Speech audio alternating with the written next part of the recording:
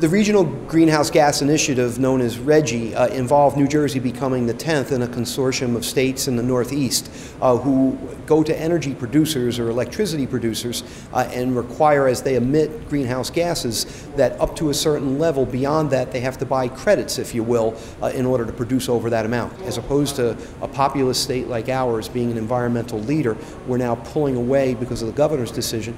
from that consortium of states, and it really is abominable environmental policy, short-sighted as it relates to even our economic benefit. The legislation that hopefully will get to the governor's desk will restate our strong position as to be a part of the RGGI Pact, to place us there and remove any discretion from the administrative branch from pulling away from what we believe the law of the land is.